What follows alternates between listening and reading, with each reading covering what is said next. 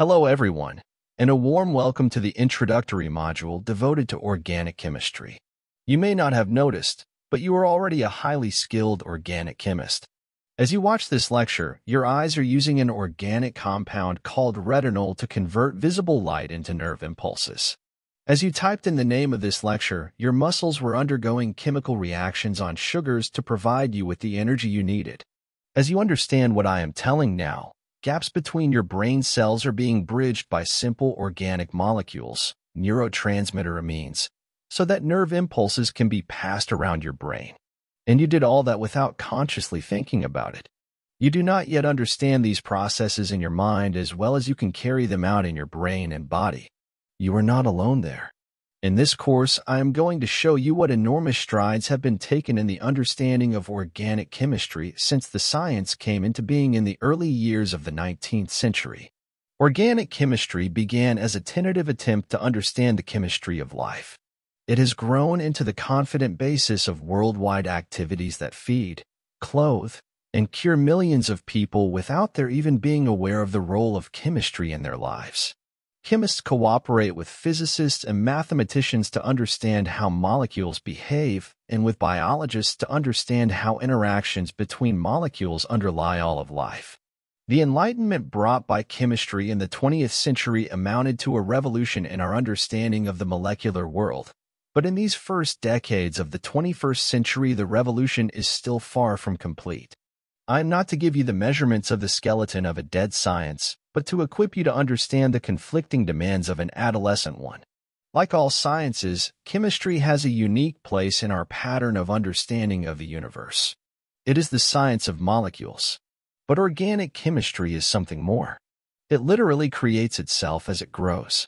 Of course, we need to study the molecules of nature both because they are interesting in their own right and because their functions are important to our lives. Organic chemistry has always been able to illuminate the mechanisms of life by making new molecules that give information not available from the molecules actually present in living things. This creation of new molecules has provided us with new materials such as plastics for manufacturing, new dyes for coloring our clothes, new perfumes for personal use, and new drugs for treating diseases. Some people perceive these activities as unnatural and consider their products dangerous or unwholesome. However, these new molecules are synthesized by humans from other molecules naturally found on Earth, utilizing the inherent skills of our brains. Birds build nests, people build houses, which is unnatural. To the organic chemist, this is a meaningless distinction. There are toxic compounds and nutritious ones, stable compounds and reactive ones. But there is only one type of chemistry. It occurs both inside our brains and bodies, and in our flasks and reactors. Born from the ideas in our minds and the skills in our hands. I do not intend to position myself as a moral judge in any way. I believe it is essential to strive to understand the world around us to the best of our abilities and to use that understanding creatively. This is what I aim to share with you in this course. Organic chemistry started as the chemistry of life, when that was thought to be different from the chemistry in the laboratory. Then it became the chemistry of carbon compounds, especially those found in coal. But now it is both. It is the chemistry of the compounds formed by carbon and other elements such as are found in living things, in the products of living things, and wherever else carbon is found. The most abundant organic compounds are those present in living things and those formed over millions of years from dead things. In earlier times, the organic compounds known from nature were those in the essential oils that could be distilled from plants and the alkaloids that could be extracted from crushed plants with acid. Menthol is a famous example of a flavoring compound from the essential oil of spearmint, and cisjasmone an example of a perfume distilled from jasmine flowers. Natural products have long been used to cure diseases, and in the 16th century one became famous. Quinine was extracted from the bark of the South American cinchona tree and used to treat fevers, especially malaria. The Jesuits who did this work did not, of course, know what the structure of quinine was, but now we do. More than that, the molecular structure of quinine has inspired the design of modern drug molecules which treat malaria much more effectively than quinine itself. The main reservoir of chemicals available to the 19th century chemist was coal. Distillation of coal to give gas for lighting and heating also gave a brown tar rich in aromatic compounds such as benzene, pyridine, phenol, aniline, and thiophene. Phenol was used in the 19th century by Lister as an antiseptic in surgery, and aniline became the basis for the dyestuffs industry. It was this that really started the search for new organic compounds made by chemists rather than by nature. In 1856, while trying to make quinine from aniline, an 18-year-old British chemist, William Perkin, managed to produce a mauve residue, mauveine, which revolutionized the dyeing of cloth and gave birth to the synthetic dyestuffs industry. Perkin's attempt to synthesize quinine from aniline was a remarkable practical challenge, especially considering that, at that time, the structure of quinine was still unknown. A related dyestuff of this kind, still available, is Bismarck brown. Much of the early work on dyes was done in Germany. In the 20th century, oil overtook coal as the main source of bulk organic compounds, so that simple hydrocarbons like methane, propane, and butane became available for fuel. At the same time, chemists began the search for new molecules from new sources such as fungi, corals, and bacteria, and two organic chemical industries developed in parallel: bulk and fine chemicals. Bulk chemicals like paints and plastics are usually based on simple molecules produced in multi-known quantities, while fine chemicals such as drugs, perfumes, and flavoring materials are produced in smaller quantities but much more profitably. As of now, there are over 16 million organic compounds known. How many more might there be? Even counting only moderately sized molecules, containing fewer than about 30 carbon atoms, it has been estimated that something in the region of 10 raised to the power of 63 stable compounds are possible. There are not enough carbon atoms in the universe to make them all. Among the 16 million that have been made, there are all kinds of molecules with amazingly varied properties. Organic compounds may be crystalline solids, oils, waxes, plastics, elastics, mobile or volatile liquids, or gases. Familiar ones include sugar, a cheap natural compound isolated from plants as hard white crystals when pure, and petrol, a mixture of colorless, volatile, flammable hydrocarbons. Isooctane is a typical example and gives its name to the octane rating of petrol. The compounds need not lack color. Indeed, we can soon dream up a rainbow of organic compounds covering the whole spectrum, not to mention black and brown.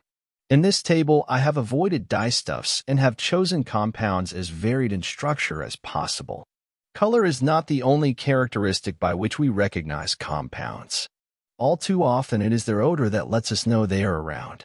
There are some quite foul organic compounds, too. The infamous stench of the skunk is a mixture of two thiols, sulfur compounds containing SH groups.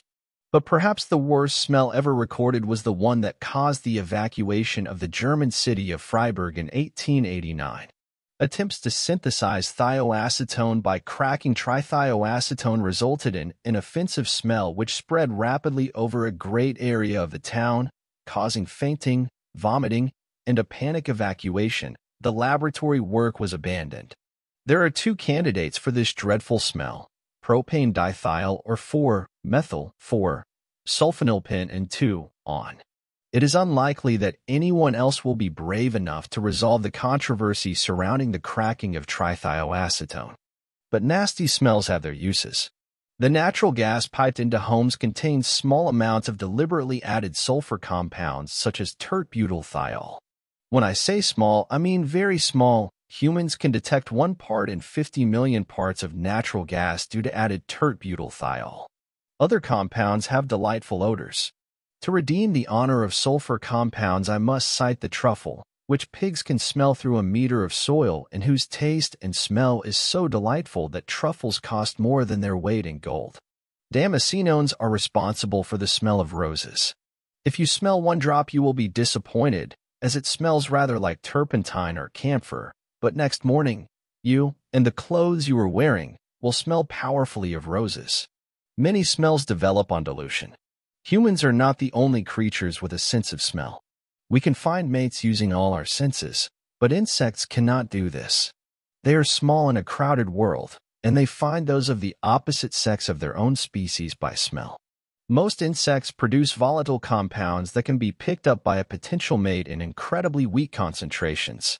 Only 1.5 milligrams of serotonin, the sex pheromone of the cigarette beetle, could be isolated from 65,000 female beetles, so there is not much in each beetle. Nevertheless, the slightest whiff of it causes the males to gather and attempt frenzied copulation.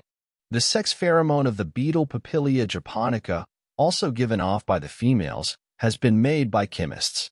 In this case, as little as 5 micrograms was more effective than 4 virgin females in attracting the males. Do not suppose that the females always do all the work. Both male and female olive flies produce pheromones that attract the other sex. The remarkable thing is that one mirror image of the molecule attracts the males while the other attracts the females. Mirror image isomers of a molecule called frontalin are also emitted by male elephants. Female elephants can tell the age and appeal of a potential mate from the amount of each isomer he produces. What about taste? Consider the grapefruit. Its main flavor comes from another sulfur compound, and human beings can detect concentrations reaching parts per billion of this compound. Why evolution should have left us so extraordinarily sensitive to grapefruit, I leave you to imagine. For a nasty taste, I should mention bittering agents, put into dangerous household substances like toilet cleaner to stop children drinking them by accident. Notice that this complex organic compound is actually a salt. It has positively charged nitrogen and negatively charged oxygen atoms, and this makes it soluble in water. Other organic compounds have strange effects on humans. Various drugs, such as alcohol and cocaine, are taken in various ways to make people temporarily happy. They have their dangers. Too much alcohol leads to a lot of misery, and any cocaine at all may make you a slave for life. Again, let's not forget other creatures. Cats seem to be able to go to sleep anywhere, at any time. This surprisingly simple compound, isolated from the cerebrospinal fluid of cats, appears to be part of their sleep control mechanism. It makes them, or rats, or humans fall asleep immediately. This compound is a derivative of fatty acids. Fatty acids in the diet are a popular preoccupation, and the good and bad qualities of saturated, monounsaturated, and polyunsaturated fatty acids are continually in the news. One of the many dietary molecules reckoned to have demonstrable anticancer activity is CLA, conjugated linoleic acid, which is found in dairy products and, most abundantly, in kangaroo meat. Resveratrol is another dietary component with beneficial effects. It may be responsible for the apparent ability of red wine to prevent heart disease. It is a quite different sort of organic compound, with 2 benzene rings. For a third edible molecule, how about vitamin C? This is an essential factor in your diet. That is why it is called a vitamin, and in the diet of other primates, guinea pigs, and fruit bats. Interestingly, other mammals possess the biochemical machinery to make it themselves.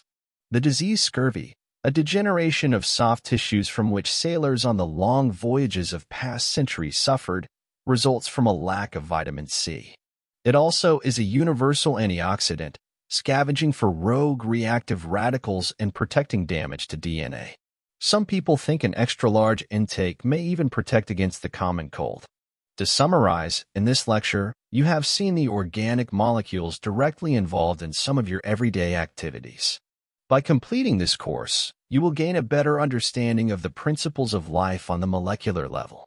The following lecture will describe the relationship between organic chemistry and industry using specific examples. Thank you for your attention.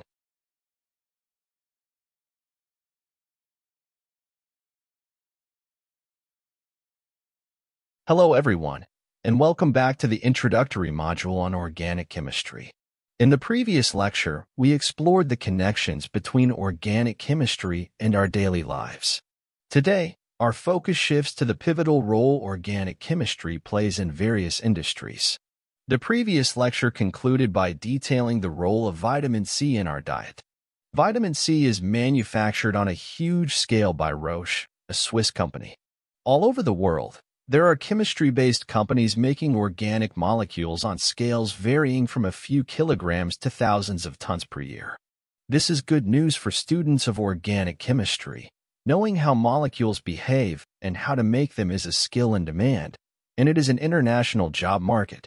The petrochemicals industry consumes huge amounts of crude oil. The largest refinery in the world, in Jamnagar, India, processes 200 million liters of crude oil every day. An alarmingly large proportion of this is still just burned as fuel, but some of it is purified or converted into organic compounds for use in the rest of the chemical industry. Some simple compounds are made both from oil and from plants. The ethanol used as a starting material to make other compounds in industry is largely made by the catalytic hydration of ethylene from oil. But ethanol is also used as a fuel, particularly in Brazil, where it is made by fermentation of sugarcane. Biodiesel is made in a similar way from the fatty acid components of plant oils. Plants are extremely powerful organic chemical factories, with sugarcane being among the most efficient of all of them. Photosynthesis extracts carbon dioxide directly from the air and uses solar energy to reduce it to form less oxygen-rich organic compounds from which energy can be re-extracted by combustion. Plastics and polymers take much of the production of the petrochemical industry in the form of monomers such as styrene, acrylates, and vinyl chloride. The products of this enormous industry are everything made of plastic, including solid plastics for household goods and furniture, fibers for clothes, elastic polymers for car tires, light bubble-filled polymers for packing, and so on. Worldwide, 100 million tons of polymers are made per year, and polyvinyl chloride manufacture alone employs over 50,000 people to make over 20 million tons per year. Many adhesives work by polymerization of monomers, which can be applied as a simple solution. You can glue almost anything with superglue, a polymer of methyl cyanoacrylate. Washing up bowls are made of the polymer polyethylene, but the detergent you put in them belongs to another branch of the chemical industry. Companies like Unilever, Procter & Gamble produce detergents, cleaners, bleaches, and polishes, along with soaps, gels, cosmetics, and shaving foams. These products may smell of lemon, lavender, or sandalwood, but they too mostly come from the oil industry. Products of this kind tend to underplay their petrochemical origins and claim affinity with the perceived freshness and cleanliness of the natural world. They also try to tell us, after a fashion, what they contain. Try this example. The list of contents from a well-known brand of shower gel, which we are reassuringly told is packed with natural stuff, including tin, real lemons, and contains 100% pure and natural lemon and tea tree essential oils. The particular detergents, surfactants, acids, viscosity controllers, and so on are chosen to blend together to give a smooth gel. The result should feel, smell, and look attractive and work as an effective detergent and shampoo. In this sense, the yellow color and lemon scent are considered fresh and clean by the customer. Notably, several of the ingredients are added as pure compounds. The ones which are not are mixtures of isomers or polymers. The most impure ingredients are the mixtures of hydrocarbons referred to as the pure and natural essential oils. So, is it packed with natural stuff? Indeed, it is. It all comes from natural sources, the principal one being decomposed carboniferous forests trapped for millions of years underground. I certainly hope this course will set you on the path of understanding the sense and the nonsense of this sort of thing. The coloration of manufactured goods is a huge business, with a range of intense colors required for dyeing cloth, coloring plastic and paper, painting walls, and so on. One of the most commonly used dyestuffs is indigo, an ancient dye that used to be isolated from plants but is now made from petrochemical feedstocks. It is the color of blue jeans. More modern dyestuffs can be represented by benzodipuranones, phthalocyanine metal complexes, and diketoparolopyrols, often abbreviated as DPPs. The benzodipuranones, developed by ICI, are used for coloring synthetic fabrics such as polyesters. Phthalocyanine metal complexes typically produce blue or green hues, while the high-performance pigments from the DPP series, developed by Ciba-Geigy, are red. The scent of the shower gel mentioned earlier came from a mixture of plant extracts, with the key ingredient being citral. Major fragrance and flavoring companies handle both natural and synthetic ingredients. Naturals are mixtures of compounds extracted from plants. Synthetics are single compounds, sometimes present in plant-derived sources and sometimes newly designed molecules, which are mixed with each other and with natural compounds to create a scent. A typical perfume will contain 5 to 10% fragrance molecules in an ethanol water mixture. So, the perfumery industry needs a very large amount of ethanol and, you might think, not much perfumery material. In fact, important fragrances like jasmine are produced on a 10,000 tons per annum scale. The cost of a pure perfume ingredient like cis-jasmone, the main ingredient of jasmine, may be several £100, dollars, or euros per gram. Chemists produce synthetic flavorings such as smoky bacon and even chocolate. Meaty flavors come from simple heterocycles such as alkyl pyrazines present in coffee as well as roast meat, and furanol, originally found in pineapples. Compounds such as corylone and maltol give caramel and meaty flavors. Mixtures of these and other synthetic compounds can be tuned to taste like mini roasted foods from fresh bread to coffee and barbecued meat. Some flavoring compounds are also perfumes and may also be used as an intermediate in making other compounds. Vanillin is the main component of the flavor of vanilla but is manufactured on a large scale for many other uses too. Food chemistry includes much larger scale items than flavors. Sweeteners, such as sugar itself, are isolated from plants on an enormous scale. You saw sucrose earlier, but other sweeteners such as saccharin and aspartame are made on a sizable scale. Aspartame is a compound of 2 of the natural amino acids present in all living things, and over 10,000 tons per annum are made by the NutraSweet company. One of the great revolutions of modern life has been the expectation that humans will survive diseases because of a specifically designed treatment. In the developed world, people live to old age because infections which used to kill can now be cured or kept at bay. Antibiotics are our defense against bacteria, preventing them from multiplying. One of the most successful of these is amoxicillin, which was developed by SmithKline. The 4-membered ring at the heart of the molecule is the beta-lactam, which targets the disease-causing bacteria. Medicinal chemists also protect us from the insidious threat of viruses which use the body's own biochemistry to replicate. Tamiflu is a line of defense against the ever-present danger of a flu epidemic, while ritonavir is one of the most advanced drugs designed to prevent replication of HIV and to slow down or prevent the onset of AIDS. The best-selling current drugs are largely designed to address the human body's own failings. Sales of Lipitor and Nexium both topped $1.3 billion in 2022, figures which serve to illustrate the financial scale of developing safe and effective new treatments. Lipitor is one of the class of drugs known as statins, widely prescribed to control cholesterol levels in older people. Nexium is a proton pump inhibitor, which works to reduce peptic and duodenal ulcers.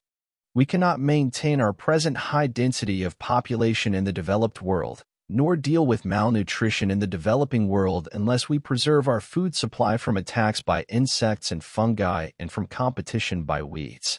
The world market for agrochemicals produced by multinationals such as Bayer Crop Science and Syngenta is over $15 billion per annum, divided between herbicides, fungicides, and insecticides. Many of the early agrochemicals were phased out as they were persistent environmental pollutants. Modern agrochemicals have to pass stringent environmental safety tests. The most famous modern insecticides are based on the plant-derived pyrethrins, modified chemically to stabilize them against degradation in sunlight, as demonstrated in decamethrin by the brown and green portions.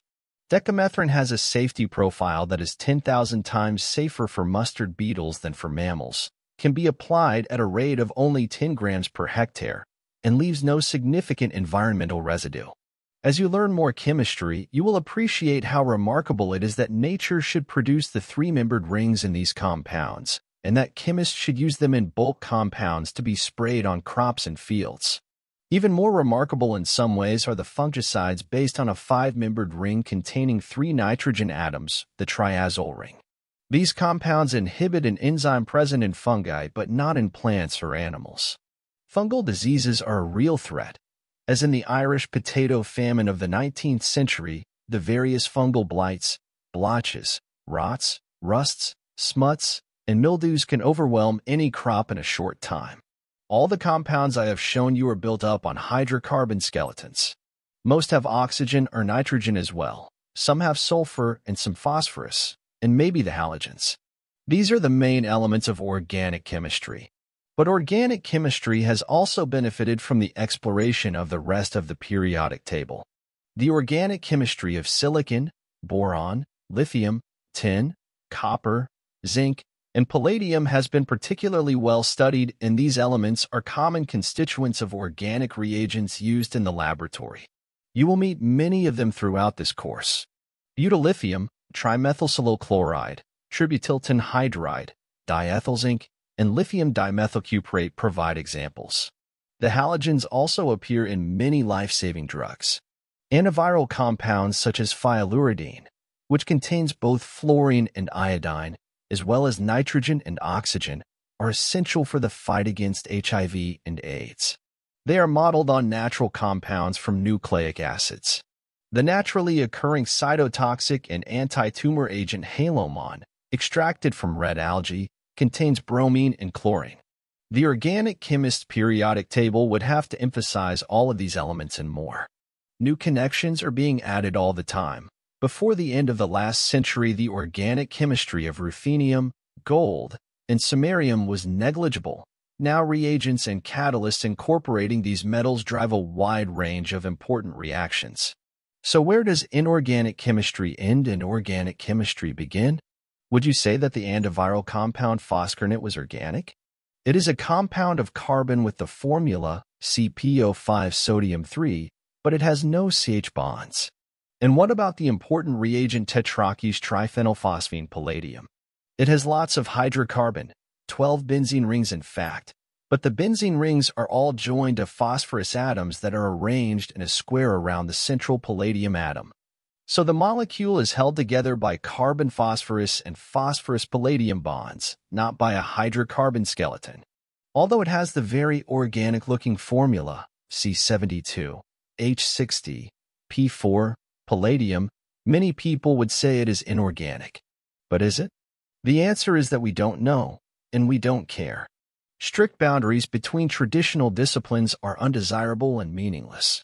Chemistry continues across the old boundaries between organic chemistry and inorganic chemistry, organic chemistry and physical chemistry or materials, or organic chemistry and biochemistry. Be glad that the boundaries are indistinct, as that means the chemistry is all the richer. These lovely molecules belong to chemistry. To sum it up, I have told you about organic chemistry's history, the types of compounds it concerns itself with, the things it makes, and the elements it uses. Organic chemistry today is the study of the structure and reactions of compounds in nature, of compounds in the fossil reserves such as coal and oil, and of those compounds that can be made from them. Organic compounds will usually be constructed with a hydrocarbon framework, but will also often have atoms such as oxygen, nitrogen, sulfur, phosphorus, silicon, boron, halogens, and metals attached to them. Organic chemistry is used in the making of plastics, paints, dyestuffs, clothes, foodstuffs, human and veterinary medicines, agrochemicals, and many other things. This course is about all the things described here. It is about the structures of organic molecules and the reasons behind those structures. It is about the shapes of organic molecules and how the shape relates to their function, especially in the context of biology. It explains how organic structures and shapes are discovered. It tells you about the reactions the molecules undergo and, more importantly, how and why they behave in the way they do. It tells you about nature and about industry. It tells you how molecules are made and how you too can think about making molecules. This is the landscape through which you are about to travel. And, as with any journey to somewhere new, exciting, and sometimes challenging, the first thing is to make sure you have at least some knowledge of the local language. Fortunately, the language of organic chemistry could not be simpler. It is all pictures. The following lectures will get us communicating. Thank you for your attention.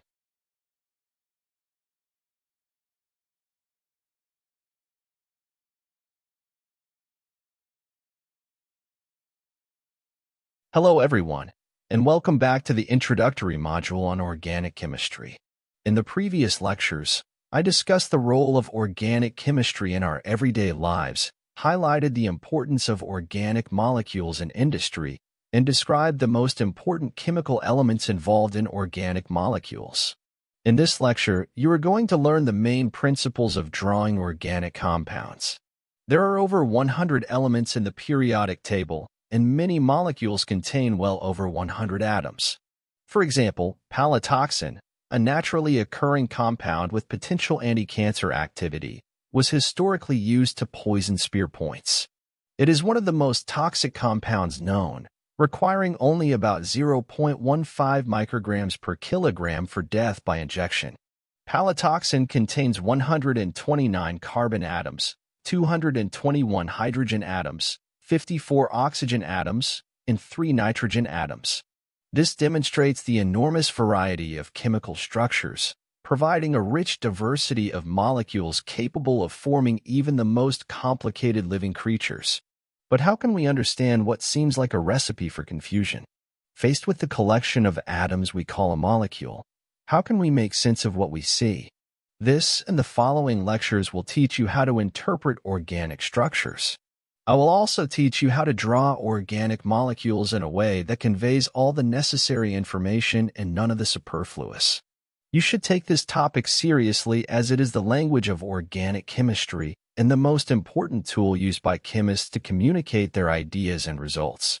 Organic chemistry is the study of compounds that contain carbon. Nearly all organic compounds also contain hydrogen. Most also contain oxygen, nitrogen, or other elements. Organic chemistry concerns itself with the way in which these atoms are bonded together into stable molecular structures, and the way in which these structures change in the course of chemical reactions. Some molecular structures are shown here. These molecules are all amino acids, the constituents of proteins. Look at the number of carbon atoms in each molecule and the way they are bonded together. Even within this small class of molecules, there is great variety. Glycine and alanine have only 2 or 3 carbon atoms. Phenylalanine has 9. Lysine has a chain of atoms, while tryptophan has rings. In methionine, the atoms are arranged in a single chain. In leucine, the chain is branched. In proline, the chain bends back on itself to form a ring. Yet all of these molecules have similar properties. They are all soluble in water. They are all both acidic and basic. They can all be joined with other amino acids to form proteins. I will return to amino acids as examples several times in this module, but I will leave detailed discussions of their chemistry to later modules when we will be looking at the way they polymerize to form peptides and proteins. The chemistry of organic molecules depends much less on the number or the arrangement of carbon or hydrogen atoms than on the other types of atoms in the molecule. We call parts of molecules containing small collections of other atoms like oxygen, nitrogen, and sulfur functional groups. This is simply because they are groups of atoms that determine the way the molecule works. All amino acids contain 2 functional groups, an amino group and a carboxylic acid group. Some contain other functional groups as well. That is not to say the carbon atoms are not important. They simply play a different role compared to those of the oxygen, nitrogen, and other atoms to which they are attached. Organic molecules left to decompose for millions of years in the absence of light and oxygen become literally carbon skeletons. Crude oil, for example, is a mixture of molecules consisting of nothing but carbon and hydrogen, while coal consists of little else but carbon. Although the molecules in coal and oil differ widely in chemical structure, they have one thing in common: no functional groups. We can consider the chains and rings of carbon atoms we find in molecules as their skeletons, which support the functional groups and allow them to take part in chemical interactions. Much as your skeleton supports your internal organs so they can interact with one another and work properly. We will see later how the interpretation of organic structures as hydrocarbon frameworks supporting functional groups helps us to understand and rationalize the reactions of organic molecules. It also helps us to devise simple and clear ways of representing molecules on paper. You saw these structural diagrams in the previous lectures, and in the following I will teach you ways to draw and ways not to draw molecules. Below is another organic structure. Again, you may be familiar with the molecule it represents. It is a fatty acid commonly called linoleic acid. 3 fatty acid molecules and 1 glycerol molecule combine to form the fats that store energy in our bodies and are used to construct the membranes around our cells. This particular fatty acid, linoleic acid, cannot be synthesized in the human body but must be an essential component of a healthy diet found, for example, in sunflower oil. Fatty acids differ in the length of their chains of carbon atoms, yet they have very similar chemical properties because they all contain the carboxylic acid functional group. We shall come back to fatty acids in a later module. We could also depict linoleic acid using the following 2 structures. You may have seen diagrams like these in older books. In the days before computers, they were easy to print because all the atoms were in a line and all the angles were 90 degrees. However, are they realistic? The picture below shows the structure of linoleic acid determined by X-ray crystallography. X-ray crystallography discovers the structures of molecules by observing the way X-rays bounce off atoms and crystalline solids. It gives clear diagrams with the atoms marked as circles and the bonds as rods joining them together. We will consider ways of determining the shapes and structures of molecules in more detail in a separate module. You can see that the chain of carbon atoms is not linear, but a zigzag. Although our diagram is just a 2-dimensional representation of this 3-dimensional structure, it seems reasonable to draw it as a zigzag too. This gives us our first guideline for drawing organic structures. Draw chains of atoms as zigzags. Realism, of course, has its limits. The X-ray structure reveals that the linoleic acid molecule is slightly bent in the vicinity of the double bonds. Although I have depicted it as a straight zigzag, this representation is an approximation. Upon close inspection of crystal structures like this, we find that the angle of the zigzag is about 109 degrees when the carbon atom is not part of a double bond and 120 degrees when it is. The 109-degree angle is known as the tetrahedral angle, representing the angle between 2 vertices of a tetrahedron when viewed from its center. In the module on the structure of organic molecules, we will explore why carbon atoms adopt this particular arrangement of bonds. Our realistic drawing is a projection of a 3-dimensional structure onto flat paper, so we must make compromises. When drawing organic structures, we aim to achieve realism without including unnecessary detail. To illustrate, consider these 3 pictures. The first is immediately recognizable as Leonardo da Vinci's Mona Lisa. The second, also Leonardo da Vinci's Mona Lisa, may not be as easily identifiable, as it is a top-down view. Although the frame is ornate, it does not provide as much insight into the painting as our rejected linear and 90-degree angle diagrams did for our fatty acid. While each representation has its correctness, they ultimately lack utility. What we require when depicting molecules is akin to the third picture, conveying the essence of the original while including only the necessary details for recognition and omitting the rest. Furthermore, it is important to note that efficiency matters. The third picture was drawn in less than 10 minutes. We simply do not have the luxury of time to create elaborate works of art. Since functional groups are the key to the chemistry of molecules, clear diagrams must emphasize the functional groups and let the hydrocarbon framework fade into the background. Just compare the diagrams shown here. The second structure is the way that most organic chemists would draw linoleic acid. Notice how the important carboxylic acid functional group stands out clearly and is no longer cluttered by all those carbons and hydrogens. The zigzag pattern of the chain is much clearer too, and this structure is much quicker to draw than any of the previous ones. To get this diagram from the one above, we have done 2 things. Firstly, we have got rid of all the hydrogen atoms attached to carbon atoms, along with the bonds joining them to the carbon atoms.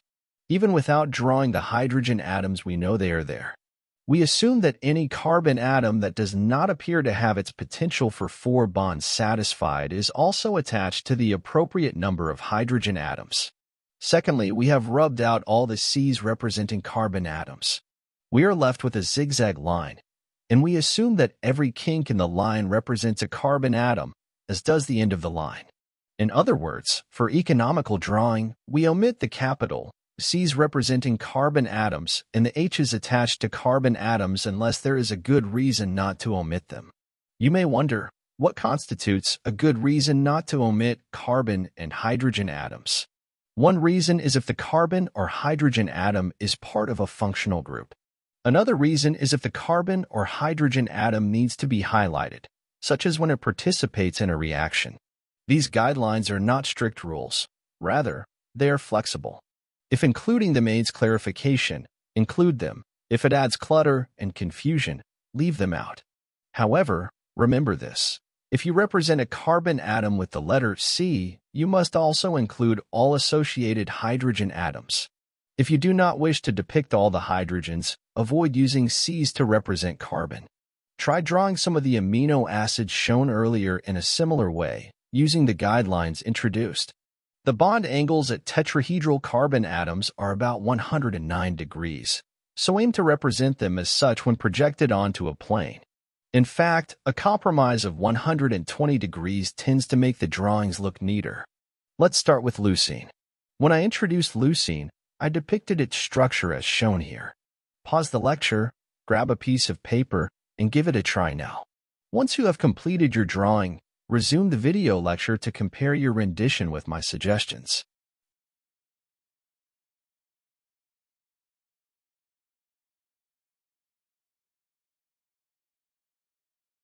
Here you are. It does not matter which way up you have drawn it, but your diagram should look something like one of these structures representing the molecule of lysine. The guidelines I gave were only guidelines, not rules, and it certainly does not matter which way round you draw the molecule. The aim is to keep the functional groups clear and let the skeleton fade into the background. That is why the last two structures are all right. The carbon atom shown as C is part of a functional group, the carboxyl group, so it can stand out. Now pause the lecture and try redrawing some of the other 8 structures shown here using the guidelines. Do not look at my suggestions and what follows until you have done the drawing.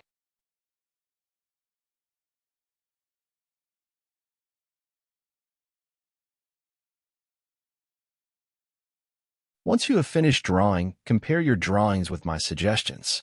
Remember that these are only suggestions, but I hope you will agree that this style of diagram looks much less cluttered and makes the functional groups much clearer than the diagram shown earlier. Moreover, my drawings still bear a significant resemblance to the real thing. For example, compare these crystal structures of lysine and tryptophan with the structures you saw earlier. You will probably find that you want to draw the same molecule in different ways on different occasions to emphasize different points. Let's carry on using lysine as an example. I mentioned before that an amino acid can act as an acid or a base. When it acts as an acid, a base, such as hydroxide, removes protons from the carboxylic acid group in a reaction represented as shown here. The product of this reaction features a negative charge on an oxygen atom, which I have highlighted within a circle for clarity. I recommend employing this method when representing charges, as plus and minus signs can sometimes be easily misplaced. We will delve into this type of reaction, as well as the techniques for drawing reactions and understanding the significance of curly arrows and diagrams, in the module dedicated to organic reactions. For now, take note that I depicted the carboxyl group as the fragment on the left to illustrate the breaking of the OH bond when the base attacked. I adapted my diagram to suit the specific purposes of my explanation. When lysine acts as a base, the amino group is involved.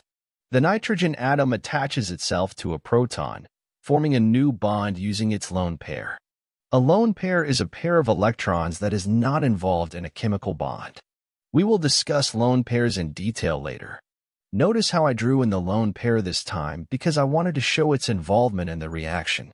Although the oxygen atoms of the carboxylic acid group also have lone pairs, I did not draw them in because they were not relevant to the discussion. Additionally, I did not feel it was necessary to draw the carboxyl group in full this time because none of its atoms or bonds were involved in the reaction. Of course, all the structures we have been drawing give only an idea of the real structure of the molecules. For example, The carbon atom between the amino group and the carboxyl group of lysine has a tetrahedral arrangement of atoms around it, a fact which we have so far completely ignored. We might want to emphasize this fact by drawing in the hydrogen atom we missed out at this point, as in structure 1. We can then show that one of the groups attached to this carbon atom comes towards us, out of the plane of the paper, and the other one goes away from us, into the paper. There are several ways of doing this. In structure 2, the bold, wedged bond suggests a perspective view of a bond coming towards you, while the hashed bond suggests a bond fading away from you. The other two normal bonds are in the plane of the paper. Alternatively, we could miss out the hydrogen atom and draw something a bit neater, although slightly less realistic, as in structure 3. We can assume the missing hydrogen atom is behind the plane of the paper because that is where the missing vertex of the tetrahedron of atoms attached to the carbon atom lies.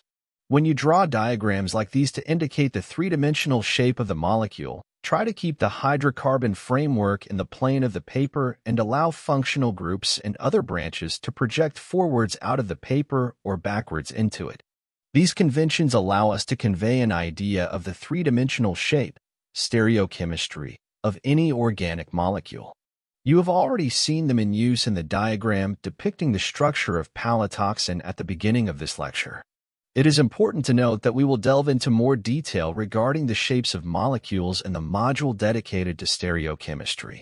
The guidelines I have given and the conventions I have illustrated in this lecture have grown up over decades.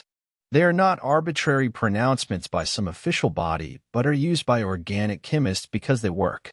I will follow them for the rest of the course. Try to follow them yourself whenever you draw an organic structure. Before you ever draw a capital C or a capital H again, ask yourself whether it is really necessary. Now that we have considered how to draw structures, we can return to some of the structural types that we find in organic molecules. Firstly, I will talk about hydrocarbon frameworks, then about functional groups. Thank you for your attention.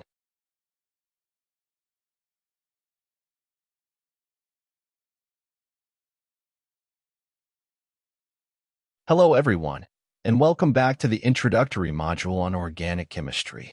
In the previous lecture, you were introduced to the common language of organic chemistry, and you learned how to draw organic molecules.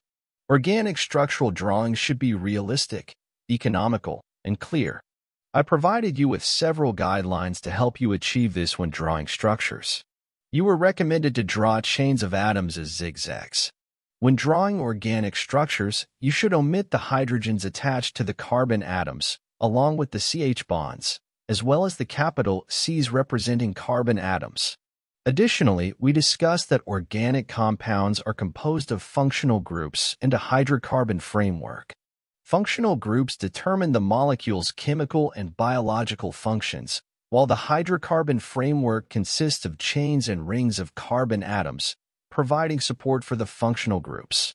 In this lecture, we will focus on various types of hydrocarbon frameworks. Carbon as an element is unique in the variety of structures it can form. It is unusual because it forms strong, stable bonds to the majority of elements in the periodic table, including itself. It is this ability to form bonds to itself that leads to the variety of organic structures that exist, and indeed to the possibility of life existing at all. Carbon may make up only 0.2% of the Earth's crust, but it certainly deserves a whole branch of chemistry all to itself. The simplest class of hydrocarbon frameworks contains just chains of atoms.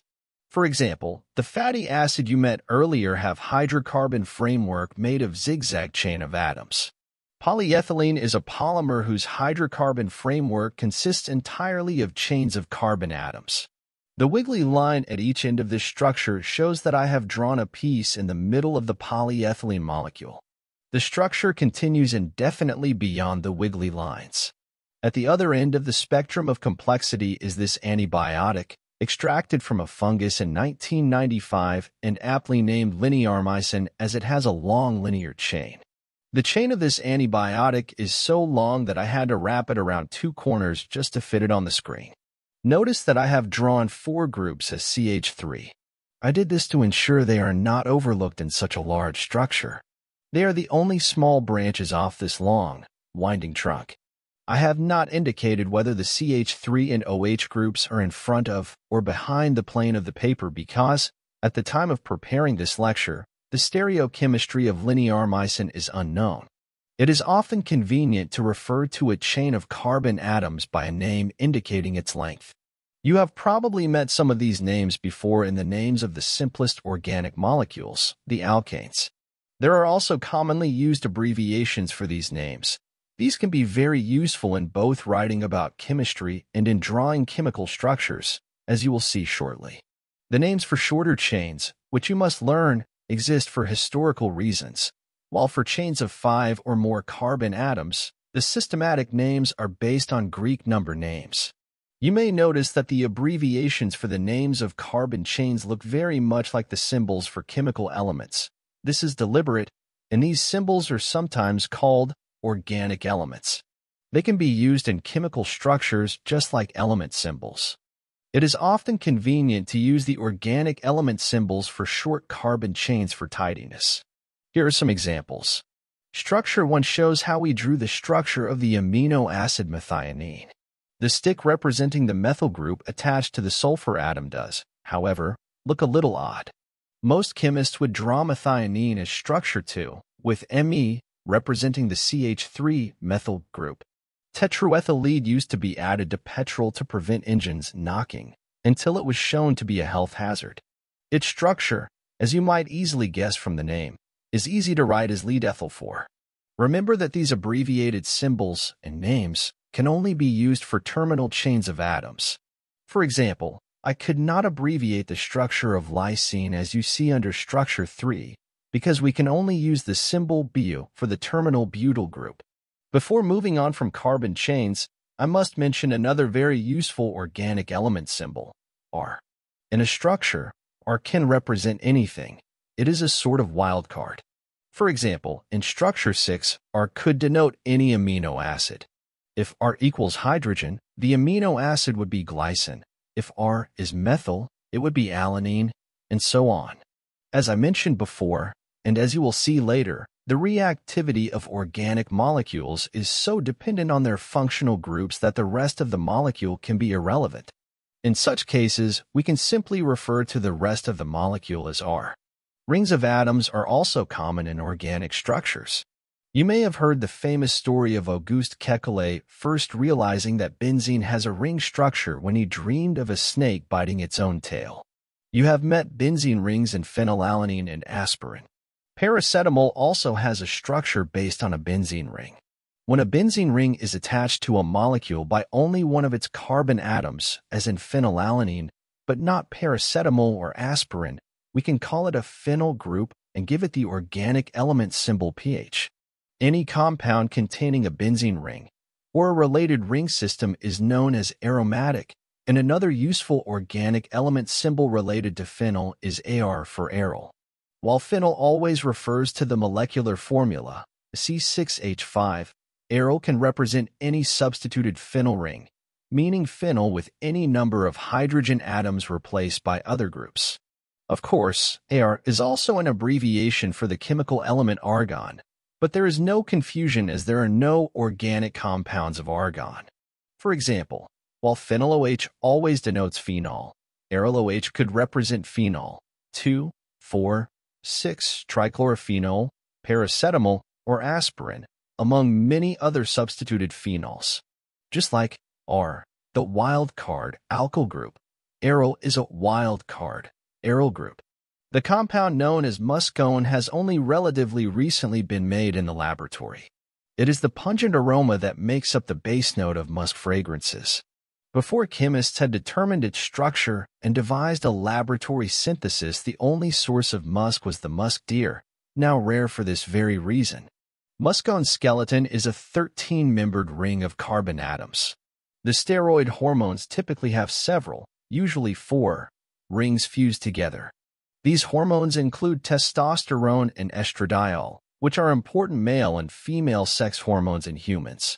A reminder, solid wedge-shaped bonds represent bonds coming towards us out of the screen, while cross-hatched bonds represent bonds going back into the screen away from us.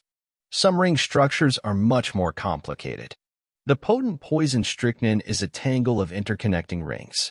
One of the most elegant ring structures is shown here and is known as Buckminster fullerene. It is named after the American inventor and architect Richard Buckminster Fuller, who designed the structures known as geodesic domes.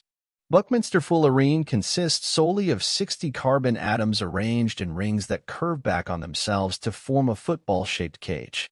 Count the number of bonds at any junction, and you will see that they add up to 4, so no hydrogens need to be added. Accordingly, the molecular formula of Buckminster fullerene is C60. Note that it might be difficult to see all the atoms as some are behind the sphere.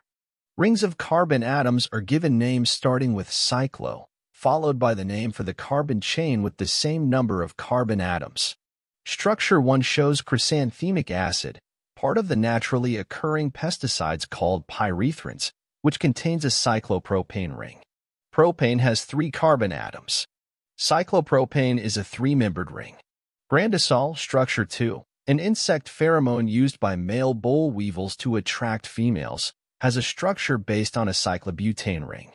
Butane has 4 carbon atoms and cyclobutane is a 4-membered ring.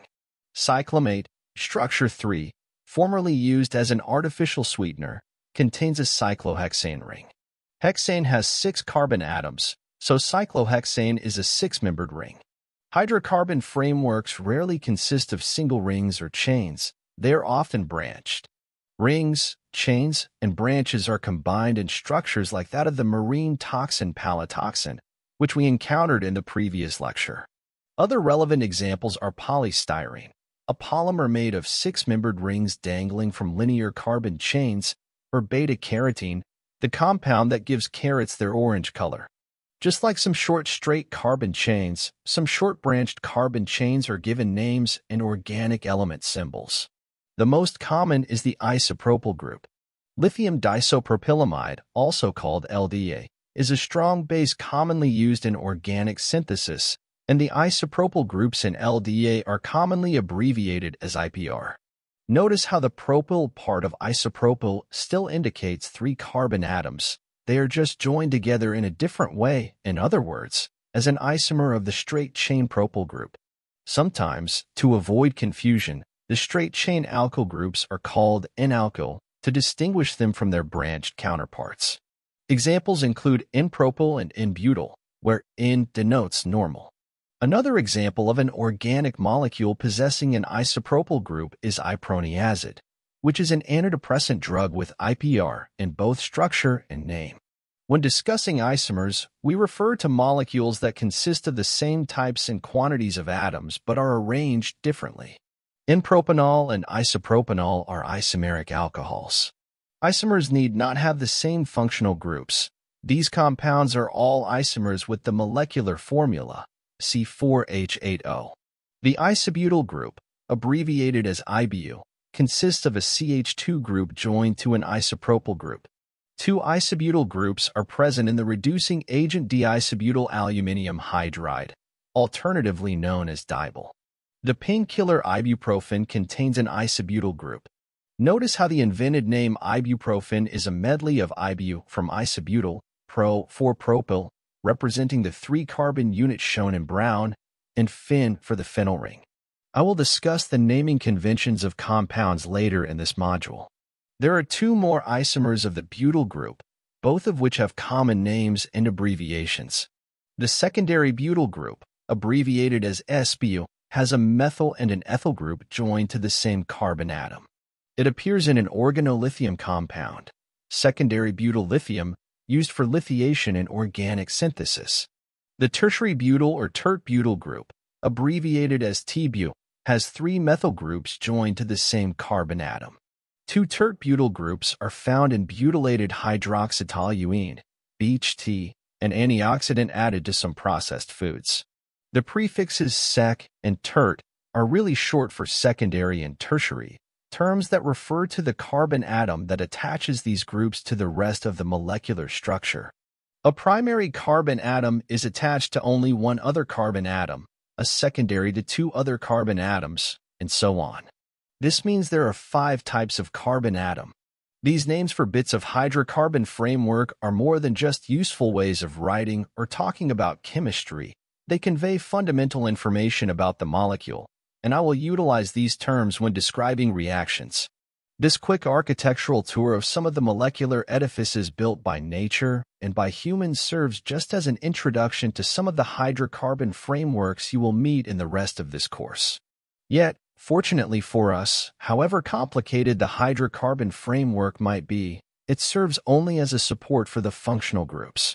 And, by and large, a functional group in one molecule behaves in much the same way as it does in another molecule.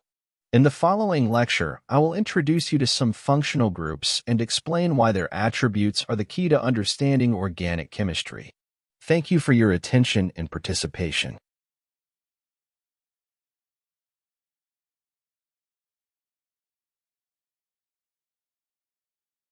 Hello everyone, and welcome back to the introductory module on organic chemistry. So far, you have been introduced to the main structural features of organic molecules. You saw that organic compounds are composed of functional groups and a hydrocarbon framework. Functional groups determine the molecule's chemical and biological functions, while the hydrocarbon framework consists of chains and rings of carbon atoms, providing support for the functional groups. If you bubble ethane gas through acids, bases, oxidizing agents, reducing agents, in fact almost any chemical you can think of, it will remain unchanged. Just about the only thing you can do with it is burn it. Yet ethanol not only burns, but it also reacts with acids, bases, and oxidizing agents. The difference between ethanol and ethane is the functional group, the OH, or hydroxyl group. We know that these chemical properties, being able to react with acids, bases, and oxidizing agents, are properties of the hydroxyl group and not just of ethanol because other compounds containing OH groups, in other words, other alcohols, have similar properties, whatever their hydrocarbon frameworks. The reaction of ethanol with oxidizing agents makes vinegar from wine and sober people from drunk ones. In both cases, the oxidizing agent is oxygen from the air, catalyzed by an enzyme in a living system. The oxidation of ethanol by microorganisms that grow in wine left open to the air leads to acetic acid, while the oxidation of ethanol by the liver gives acetaldehyde. The human metabolism makes use of the oxidation of alcohols to render harmless other toxic compounds containing the OH group. For example, lactic acid, produced in muscles during intense activity, is oxidized by an enzyme called lactate dehydrogenase to the metabolically useful compound pyruvic acid. Your understanding of functional groups will be the key to your understanding of organic chemistry. We will, therefore, now proceed to discuss some of the most important functional groups. I will not delve into the properties of each group extensively in this module. That will be covered in later modules. Your task at this stage is to learn to recognize functional groups when they appear in structures, so make sure you learn their names. The classes of compounds associated with some functional groups also have names. For example, compounds containing the hydroxyl group are known as alcohols. Learn these names too, as they are more important than the systematic names of individual compounds. Among others, I will provide brief information about each group to help you understand its characteristics. The alkanes are the simplest class of organic molecules because they contain no functional groups. They are extremely unreactive and therefore rather boring as far as the organic chemist is concerned. However, their underactivity can be a bonus, and alkanes such as pentane and hexane are often used as solvents, especially for the purification of organic compounds. Just about the only thing alkanes will do is burn. Methane, propane, and butane are all used as domestic fuels, and petrol is a mixture of alkanes containing largely isooctane. It may seem strange to classify a type of bond as a functional group, but you will see later that carbon-carbon double bonds impart reactivity to an organic molecule just as functional groups consisting of, say, oxygen or nitrogen atoms do. Some of the compounds produced by plants and used by perfumers are alkanes. For example, pinene has a smell evocative of pine forests, while limonene smells of citrus fruits. You have already met the orange pigment beta-carotene. Its structure consists mainly of 11 carbon-carbon double bonds. Colored organic compounds often contain chains or rings of carbon-carbon double bonds like this. In the module devoted to delocalization and conjugation, you will find out why this is so. Just like carbon-carbon double bonds, carbon-carbon triple bonds have a special type of reactivity associated with them, so it is useful to call a carbon-carbon triple bond a functional group. Alkynes are linear, so we draw them with 4 carbon atoms in a straight line. Alkynes are not as widespread in nature as alkenes, but one fascinating class of compounds containing carbon-carbon triple bonds is a group of anti-tumor agents discovered during the 1980s. Palytoxin is a member of this group. The high reactivity of this combination of functional groups enables palytoxin to attack DNA and prevent cancer cells from proliferating. Here, for the first time, I have drawn a molecule in 3 dimensions with 2 bonds crossing one another. Can you see the shape? In an alkane, each carbon atom is joined to 4 other atoms of carbon or hydrogen. It has no potential for forming more bonds and is therefore saturated. In alkenes, the carbon atoms making up the carbon-carbon double bond are attached to only 3 atoms each. They still have the potential to bond with 1 more atom and are therefore unsaturated. In general, carbon atoms attached to 4 other atoms are saturated. Those attached to 3, 2, or 1 are unsaturated. Remember that R may mean any alkyl group. We have already talked about the hydroxyl group in ethanol and other alcohols. Carbohydrates are peppered with hydroxyl groups. For example, sucrose has 8 of them. Molecules containing hydroxyl groups are often soluble in water, and living things often attach sugar groups, containing hydroxyl groups, to otherwise insoluble organic compounds to keep them in solution in the cell. Palytoxin, a molecule I have just mentioned, contains a string of sugars for just this reason. The liver carries out its task of detoxifying unwanted organic compounds by repeatedly hydroxylating them until they are water-soluble, and they are then excreted in the bile or urine. The name ether refers to any compound that has 2 alkyl groups linked through an oxygen atom. Ether is also used as an everyday name for diethyl ether. You might compare this use of the word ether with the common use of the word alcohol to mean ethanol. Diethyl ether is a highly flammable solvent that boils at only 35 degrees. It used to be used as an anesthetic. Tetrahydrofuran, abbreviated as THF, is another commonly used solvent and is a cyclic ether. Brevetoxin B is a fascinating naturally occurring compound that was synthesized in the laboratory in 1995. It is packed with ether functional groups in ring sizes from 6 to 8. Brevetoxin B is one of a family of polyethers found in the sea creature Gymnodinium breve, which sometimes multiplies at an amazing rate and creates red tides around the coast of the Gulf of Mexico. Fish die in large numbers, and people can also be affected if they consume shellfish that have ingested the red tide. The brevetoxins are the killers. Here, the many ether oxygen atoms interfere with sodium ion metabolism in the human body. We met the amino group when we were discussing the amino acids. I mentioned that it was this group that gave amino acids their basic properties. Amines often have powerful fishy smells. The smell of putrescine is particularly foul. It is formed as meat decays. Many neurologically active compounds are also amines. Amphetamine is a notorious stimulant. Nitro compounds contain the nitro group. The nitro group is sometimes incorrectly drawn with 5 bonds to nitrogen, which, as you will see in the module devoted to the structure of molecules, is impossible. Make sure you draw it correctly when you need to draw it out in detail.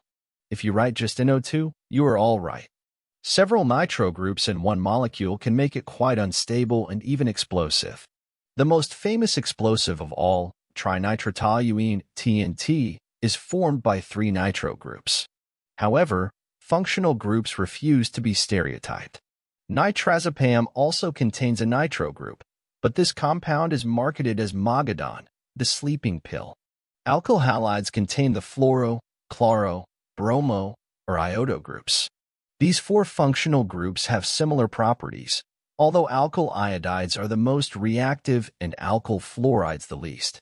As alkyl halides have similar properties, chemists use yet another wild-card organic element symbol, X, as a convenient substitute for chlorine, bromine, or iodine.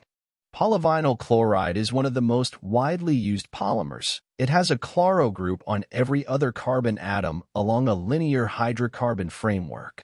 Methyl iodide, on the other hand, is a dangerous carcinogen since it reacts with DNA and can cause mutations in the genetic code.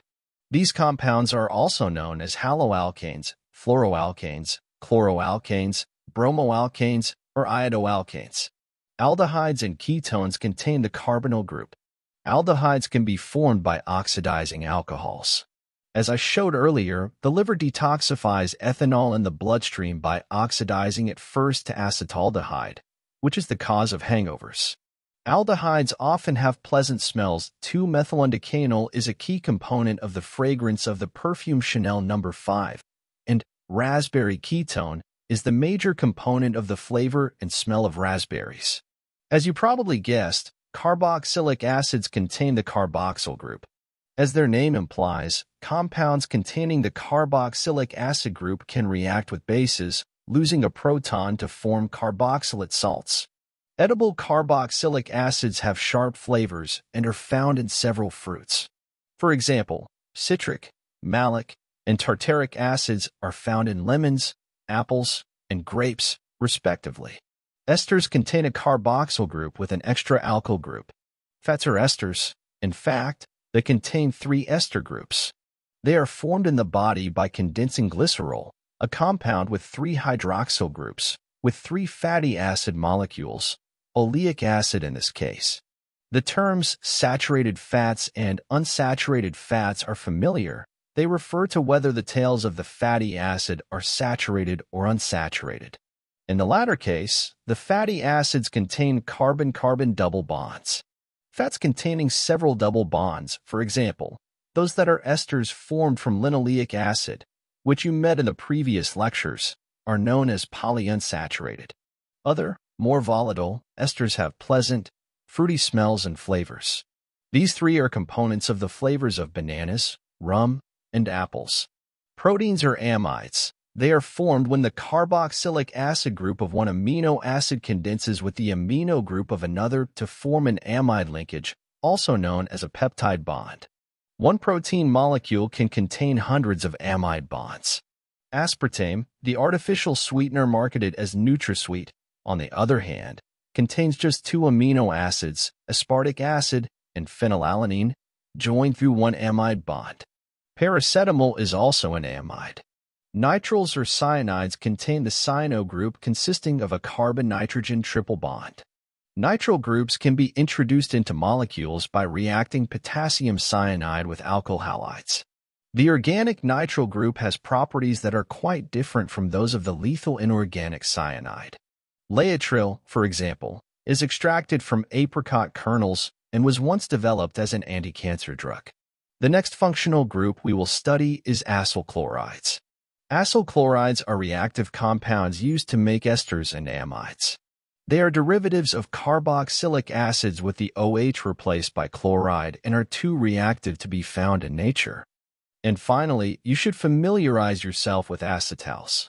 Acetals are compounds with 2 single-bonded oxygen atoms attached to the same carbon atom. Many sugars are acetals, as is laetrile, which was introduced earlier. You have seen that a functional group is essentially any deviation from an alkane structure, either because the molecule has fewer hydrogen atoms than an alkane or because it contains a collection of atoms that are not carbon and not hydrogen. There is a useful term for these different atoms. These atoms are called heteroatoms. A heteroatom is any atom in an organic molecule other than carbon or hydrogen. All functional groups are different, but some are more different than others. For example, the structures of a carboxylic acid, an ester, an amide, and an acyl chloride are all very similar. In each case, the carbon atom carrying the functional group is bonded to 2 heteroatoms, one of the bonds being a double bond.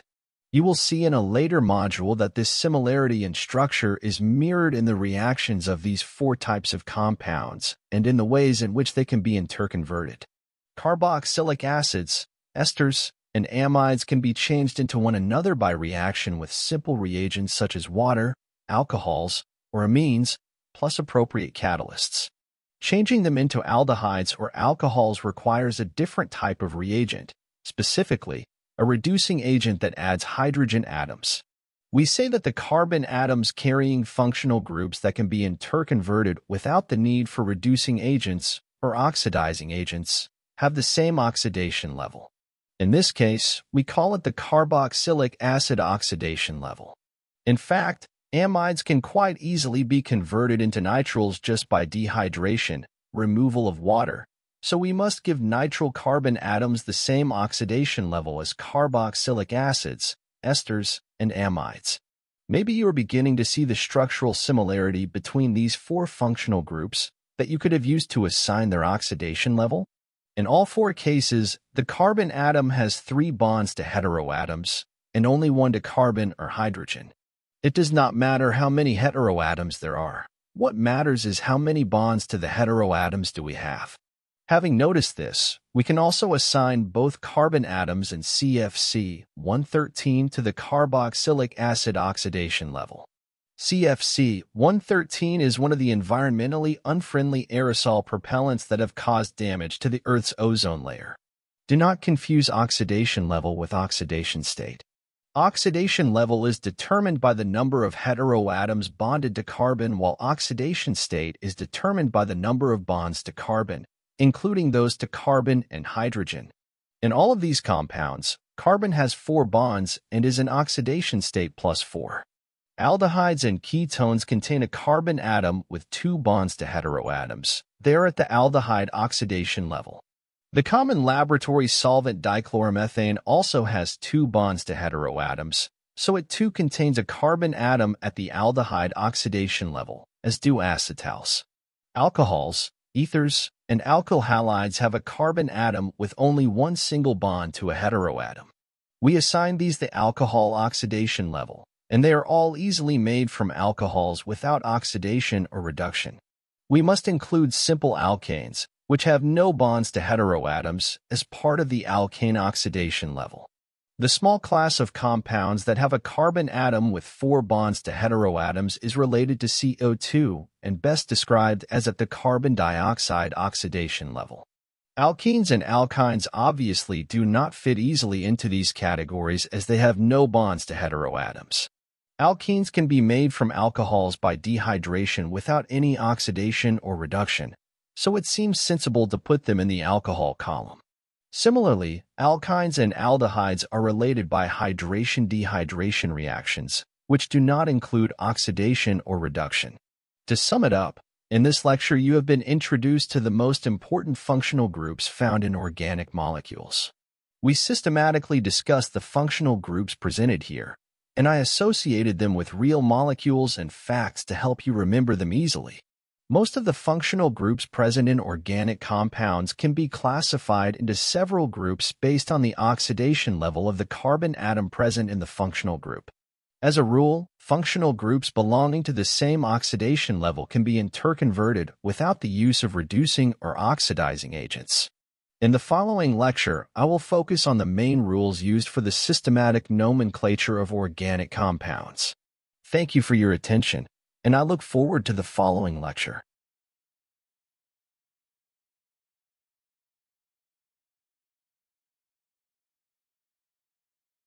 Greetings to all, and a warm welcome to the concluding lecture on the introductory module devoted to organic chemistry. So far, I have talked a lot about compounds by name.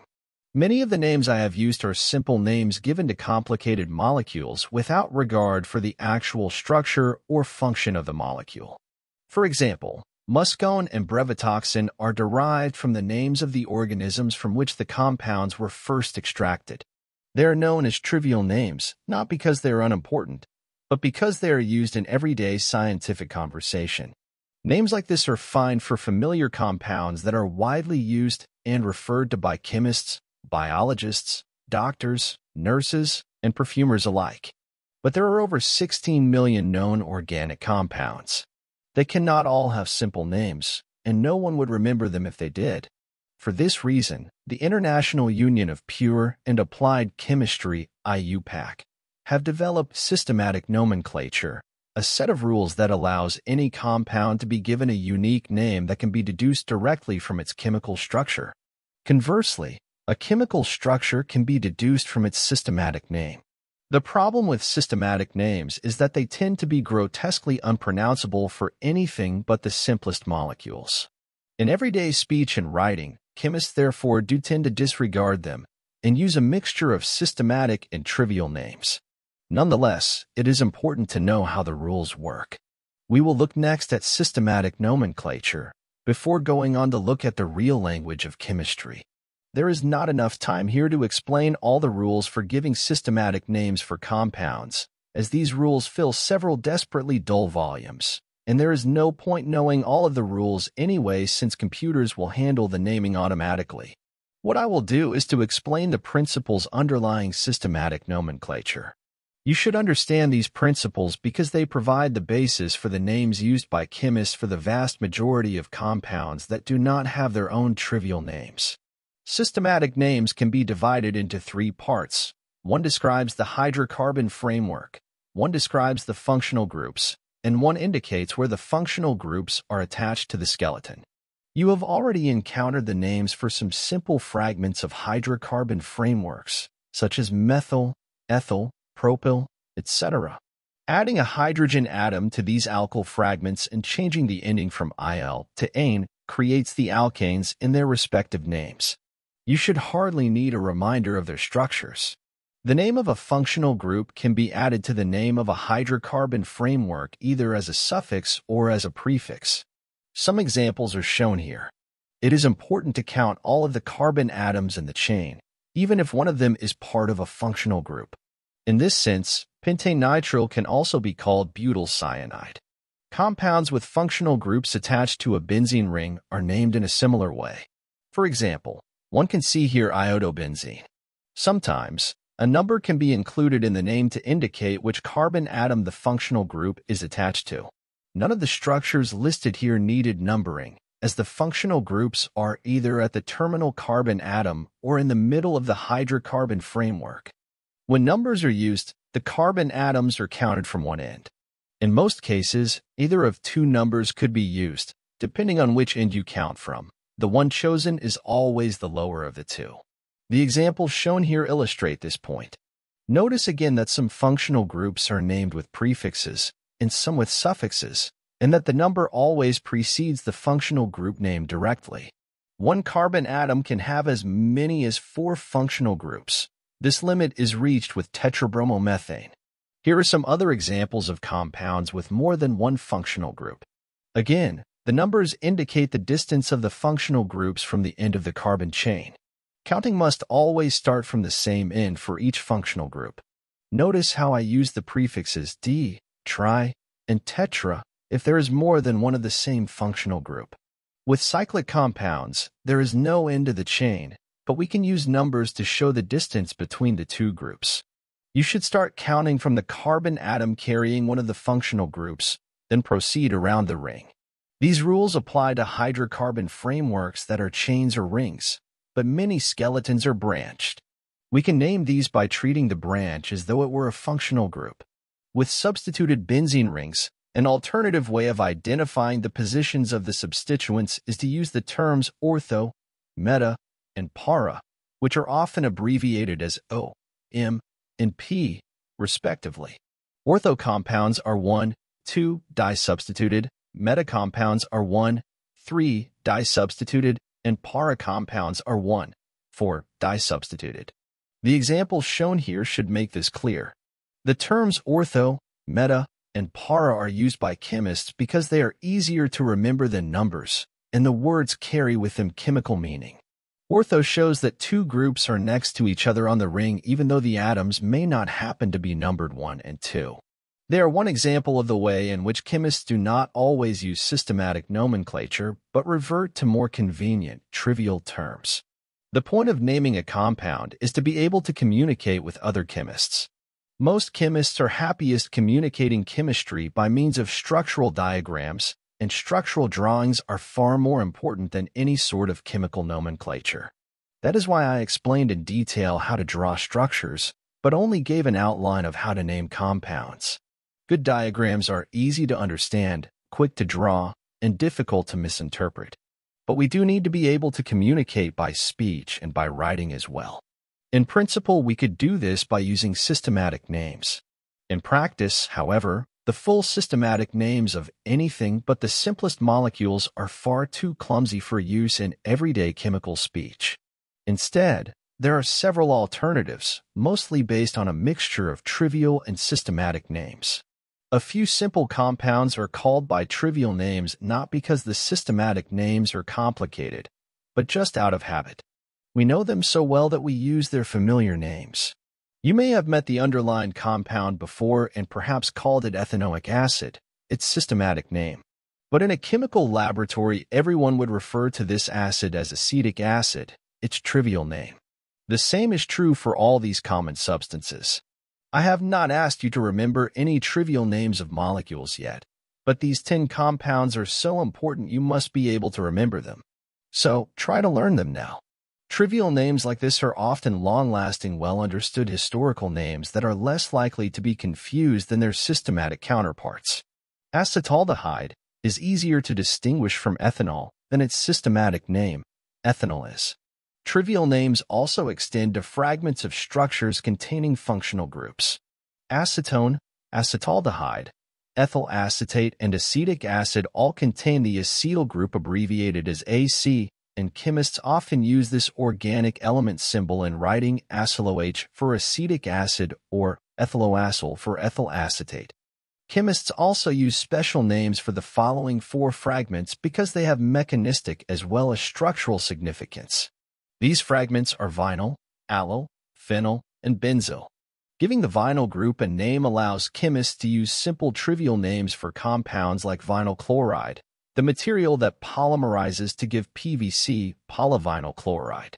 The significance of the different names for these fragments lies primarily in the variation of reactivity between the vinyl and allyl groups. The allyl group derives its name from garlic, Allium sativum, because it contributes to the taste and smell of garlic compounds. Allyl and vinyl groups differ in their attachment to carbon atoms. The vinyl group is directly attached to a double-bonded carbon atom, whereas the allyl group is attached to a carbon atom adjacent to the double bond. This distinction is chemically crucial. Allyl compounds tend to be highly reactive, while vinyl compounds are relatively unreactive. For some reason, the allyl and vinyl groups have never acquired organic element symbols, but the benzyl group has, and it is BN. It is again important not to confuse the benzyl group with the phenyl group. The phenyl group is joined through a carbon atom in the ring, while the benzyl group is joined through a carbon atom attached to the ring. Phenyl compounds are typically unreactive, but benzyl compounds are often reactive. Phenyl is like vinyl, and benzyl is like allyl. We will review all the organic element symbols you have met at the end of the lecture. Complicated molecules that have been isolated from natural sources are always given trivial names because, in these cases, the systematic names are often impossible to use. Strychnine is a famous poison featured in many detective stories and has a beautiful structure.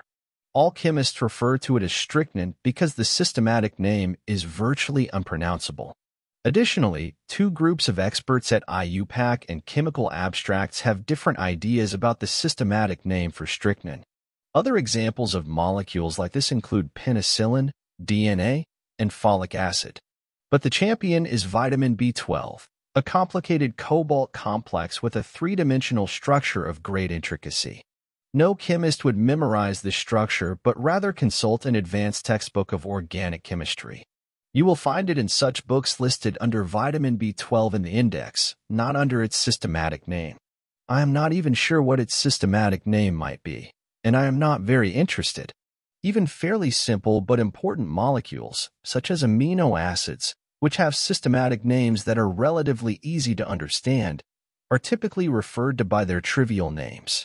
With a bit of practice, these trivial names are easy to remember and hard to confuse. A very flexible way of obtaining new, simple names for compounds can involve combining aspects of systematic nomenclature with trivial nomenclature. Alanine, for instance, is a simple amino acid found in proteins. By adding a phenyl group, you obtain phenylalanine, a more complex amino acid also present in proteins. Similarly, toluene, known as methylbenzene, can be combined, both chemically and in naming compounds, with 3 nitro groups to form the well-known explosive trinitrotoluene or TNT. Some compounds are referred to by acronyms, which are shortened versions of either their systematic or trivial names. You just saw TNT as an abbreviation for trinitrotoluene, but the more common use for acronyms is to define solvents and reagents that are in use all the time. Later in the course, you will encounter these solvents. The names and structures of these common solvents also need to be learned. The following reagents are usually referred to by acronym, and their functions will be introduced in other modules, so you do not need to learn them now. You may notice that some acronyms refer to trivial and some to systematic names. You may be surprised to hear that practicing organic chemists use systematic names at all in view of what I have just described, but they do. Systematic names really begin with derivatives of pentane since the prefix pent means 5. Chemists refer to simple derivatives of open-chain and cyclic compounds with 5 to about 20 carbon atoms by their systematic names, providing that there is no common name in use. Here are some examples.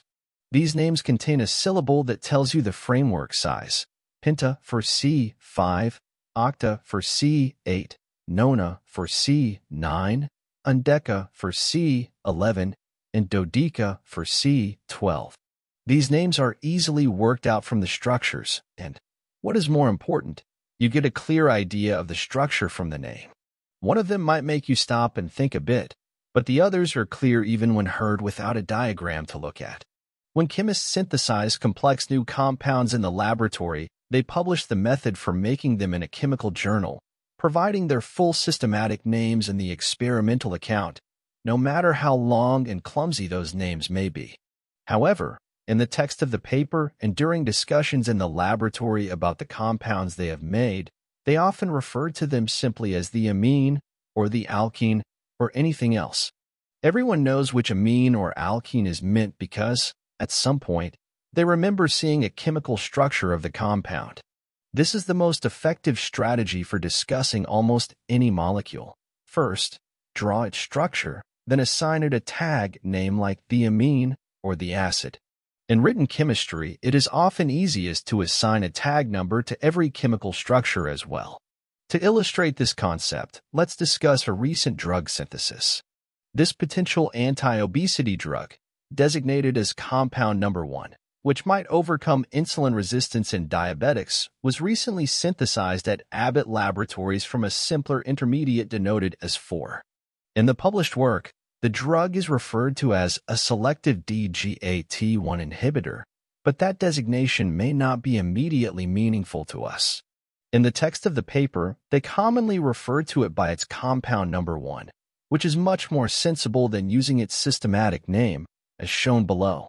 The simpler intermediate is typically referred to as the keto acid 4, the aryl bromide 4, or the free acid 4, depending on the aspect of its structure they wish to emphasize. Notably, in both cases, a clear diagram of the structure is provided alongside its corresponding number. So, how should you name a compound? It really depends on the circumstances, but you won't go far wrong if you follow the recommendations provided here. We shall use the names for compounds that real chemists use. There is no need to learn all the commonly used names for compounds now, but you should commit them to memory as you come across them. Never allow yourself to pass a compound name by, unless you are sure you know which chemical structure it refers to.